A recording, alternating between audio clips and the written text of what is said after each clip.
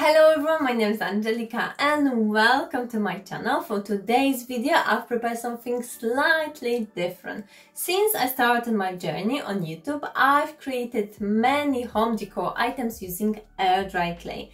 Those videos are very popular among other videos and projects on my channel, so I've decided to pick my top favorite air dry clay projects and put them together in one longer video. I like working with air dry clay, so it was quite hard to pick only 10 projects, but I tried to choose the most unique ones and the ones which in my opinion came out almost as good as you would get them from the shop. So with that being said, let's jump right into the first project. Before I start to work of any clay project, I like to protect my worktop with grease-proof paper. It makes it much easier to clean, like also helps removing the unrolled clay from the table. I always take the amount of clay I need and knead it between my hands. Clay after contact with the warmth from your hands and body becomes much softer and more flexible to work with. I've also got my rolling pin, which I only use for crafts. To create this wall hanging, I roll out a piece of clay flat to the same thickness. Using round cookie cutter, I cut out 5 identical circles. To be able to hang them on the wall, I need to create a hole, which will help me to connect each piece to the wooden dowel. I basically found random item which I will be able to create small holes with. So this is my full moon. Now I'm going to create other face of the moon. For next 2 circles, I'm cutting half of them out. Going with my finger, I smooth the edges down. And then again, I'm creating holes on the top of each shape. For last 2 pieces, I'm cutting out 3/4 of the whole shape. To make them identical, I place one ready shape on the hole and cut it the same place.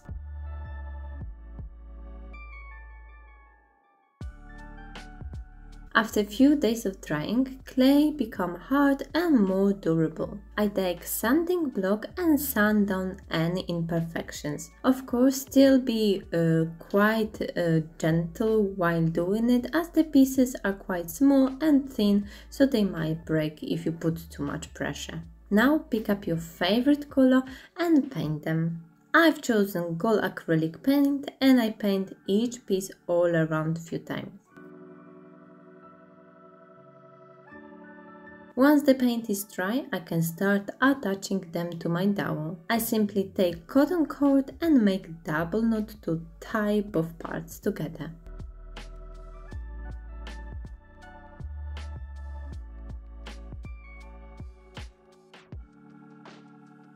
Then one extra string to the top for hanging it on the wall, and my moon wall decor is ready. This was one of my first air dry clay projects I've created, and I still like how it looks and the vibe it brings to the room. To create this braided vase, I will be using air dry clay but in almost terracotta color. I will also be using tin. I roll out this clay and divide it into smaller parts. Each of these parts I roll with my hands to create long and thin kind of strings. Cut this piece in half and then fold it in half. Length of this clay should match the height of your tin. Place 2 same length pieces next to each other and start twisting them in opposite direction away from each other.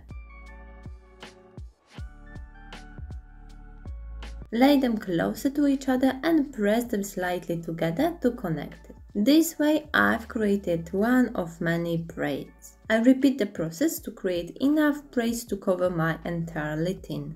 Then I take one braid at a time and place it on the tin. I wrap each end around the edge of the tin and press it slightly down. Then I do the same with each braid.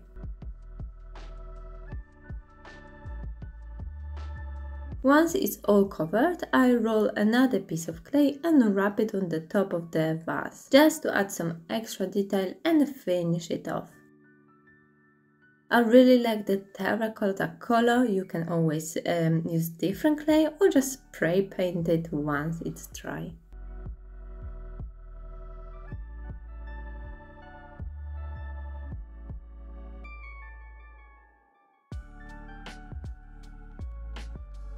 To create nice round shape out of clay, you will need any size of bowl. Place it upside down on the clay and trace it along the line.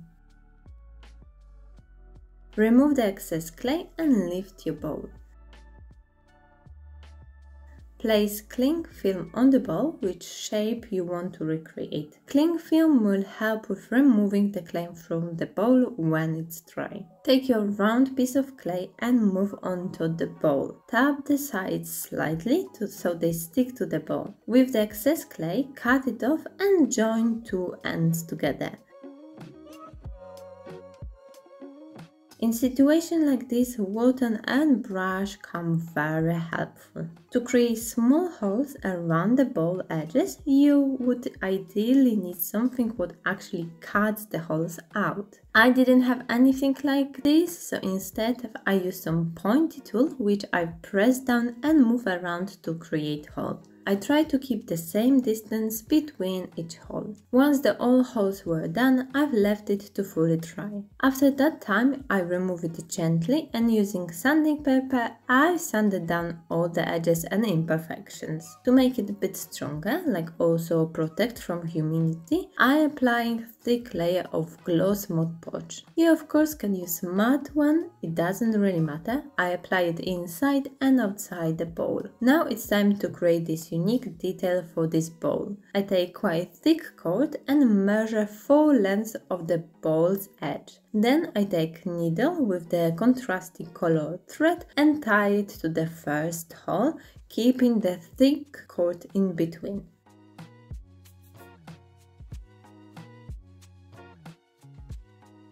I go from the inside of the bowl through the second hole, hold it in place and then push the needle through next hole. This way the pink thread is pulled tight and holds the thick cord in place. I carry on with this process all the way around the bowl. Once the first level is completed, I moved the cord above the first one. Now instead of going through the hole, I push the needle just under the first row of cord. I pull it up and carry on to the next spot. Same with the next cord, I tie it to the cord placed below.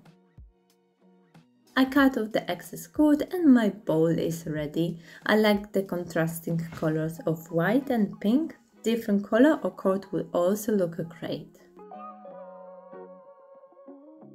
This project is actually from my Christmas related video. I really like it, so I've decided to include it in here anyway. I will be using templates which I've created from craft paper. They are basically 1/3 of circle. I've glued 2 pieces of paper together to make it a bit stronger.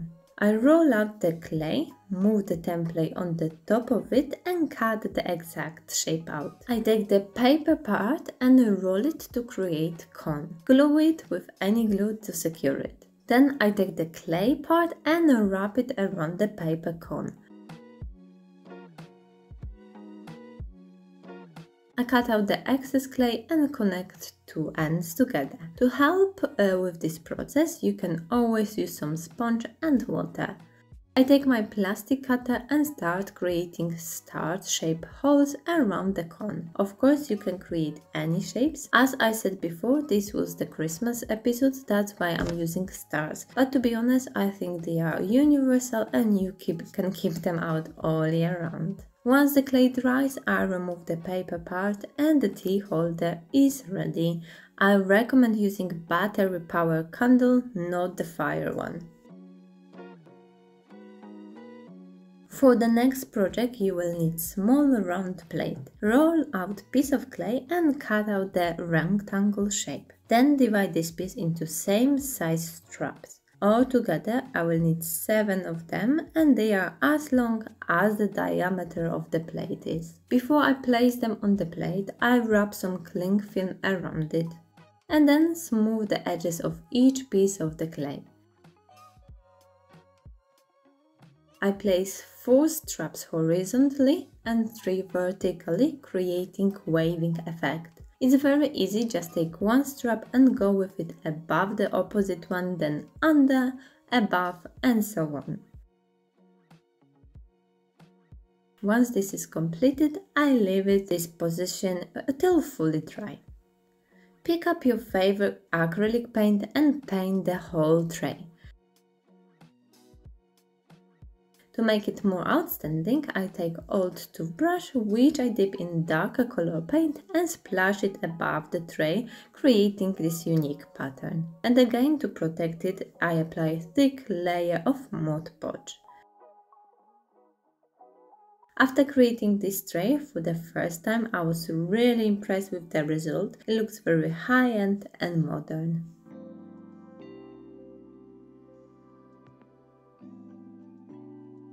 To create flower pot out of clay, find the right side plastic container and wrap it with cling film. It's important that the container is plastic so you can squeeze it later when removing it from the clay.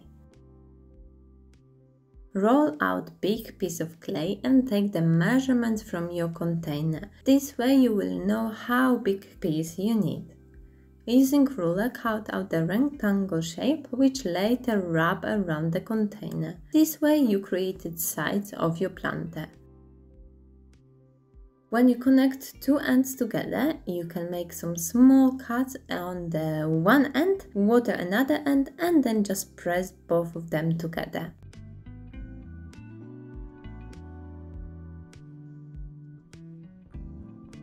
For the bottom of my planter, I roll out another piece of clay. I place my pot on top of it and then trace the exact shape as the bottom of my container. And then by tapping slightly, connect both of these pieces together. Now it's time to create the nose. I take small piece of clay, which I knead between my hands so it becomes softer. Then I start shaping the nose shape. It's some kind of triangle with one side flat. Once I achieve the right shape, I attach it to the pot. With the knife, I create small cuts which reflects the lips.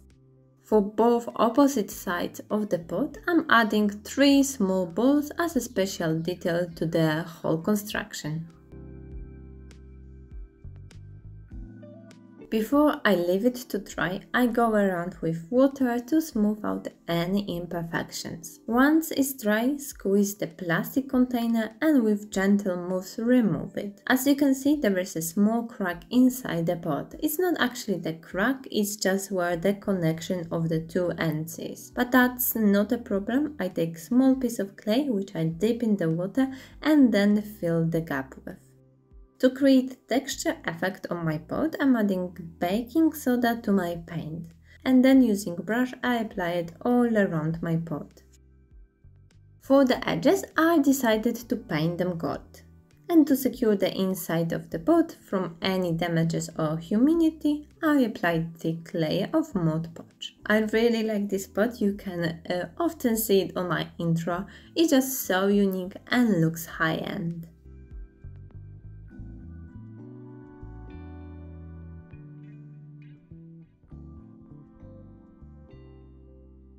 To create cactus wall hanging, I've created templates which after putting together reflect the cactus shape.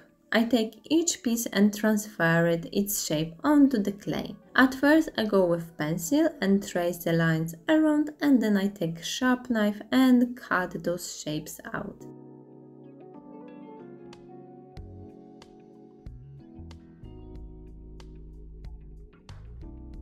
I put them in the position they are going to hang on the wall and start creating small holes to be able to connect them all together. To create a pattern on each piece of the clay, I will be using metal wire. I fold it in half, creating a little loop at the one end. And with these 3 pieces from the right, I'm going diagonally down, creating some sort of ditches. One is in the center plus 2 extra on each side. For the arm parts of the cactus, I just create small irregular dents. Once it's all dry, I give it a quick sanding. Using dark green acrylic paint, I paint all the parts all around. Small dents I'm filling with brown color paint.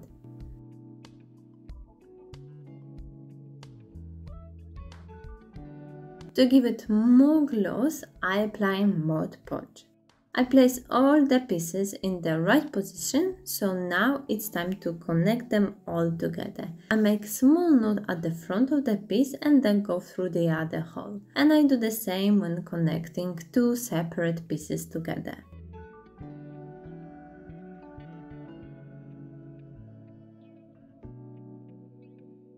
If you're a plant lover, this would be a great addition to your collection.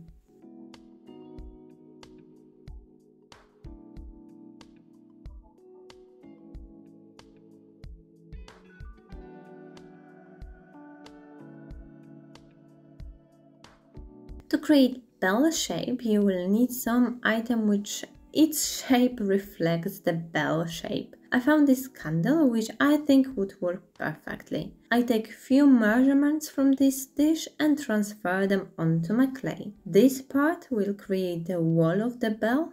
Now I have to create top for it. And like in the previous project, I place the item on the top of the clay and cut the round shape out. This candle will work as my mold, and to be able to remove the clay from it, I secure it with greaseproof paper. Try to make it as smooth as you can so you won't get any uneven shapes inside of the bell. Starting with the rectangle shape, I wrap it around the candle. I press it down so it takes the exact shape.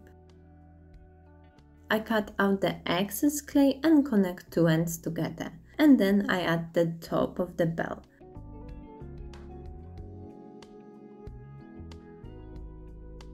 To smooth the surface, I use the sponge which I dip in the water. With the sharp knife, I straighten the edge of the bell and then remove it slightly from the candle.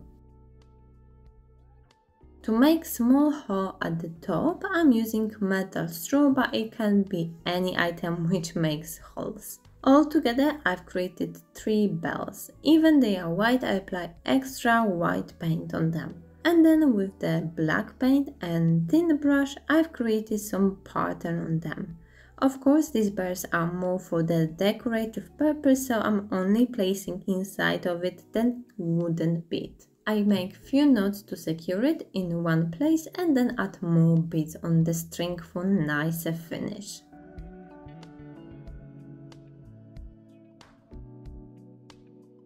They look super cute hanging from the wall. You can of course customize them whichever way you want by adding more color or different pattern.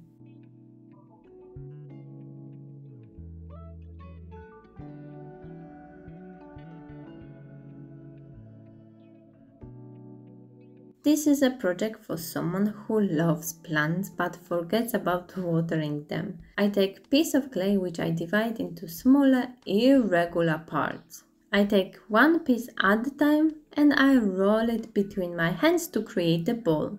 Then I take this ball and roll it between my hands again, this time creating more of the cone shape. I press it all down to flatten it. This way I've created one of many parts of the zebra plant. As you can see, I've made many similar pieces. I've tried to create different sizes of them.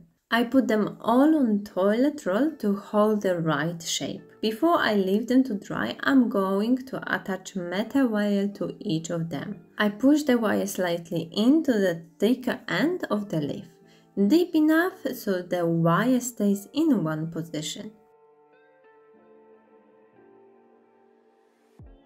After they are all dry, I can start painting them. I start with the green paint and then with the white paint and thin brush I create horizontal lines.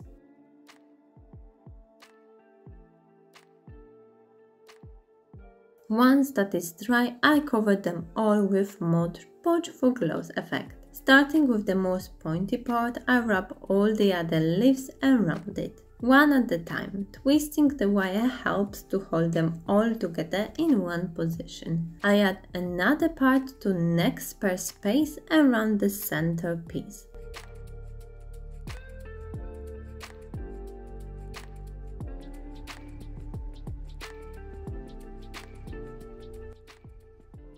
I take terracotta pot, I place some paper on the bottom and then start filling it with sand. I put my zebra plant inside and then I top it up with sand. I think it came out looking very realistic and cute.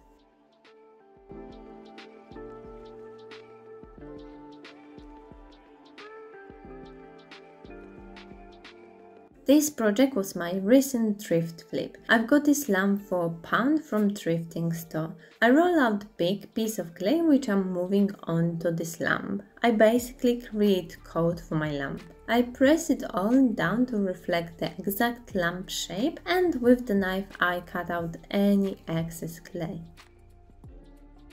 For the empty space, I roll out extra piece of clay and I fill it with it. All this connection don't have to be super perfect, as I'm going to create very busy pattern on it anyway. Only make sure that they are connected together and staying in the right place. I cut out the hole for the cable and straighten the bottom of the lamp. To create some kind of honeycomb pattern, I will be using plastic acorn, but it can be anything what creates small round dents. I'm going with my acorn diagonally, creating one row at a time. Dents don't have to be perfect, that's what creates this unique look. And then I create another row just next to the first one. It's super satisfying process. Once the lamp was fully covered with dents, I left it till dry. I remove top part of the lamp and secure it with paper tape, like also the cable. I give it a good spray paint.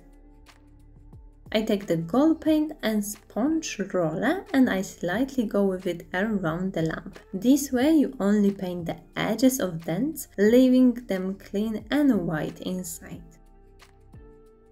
I really like how this lamp turned out, something very different to what I was usually doing with the clay before.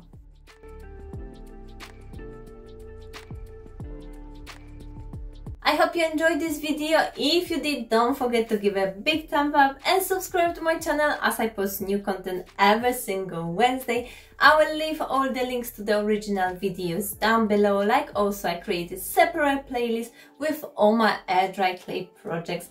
And for now, thank you so much for watching, have a lovely week and I will see you in my next video. Bye!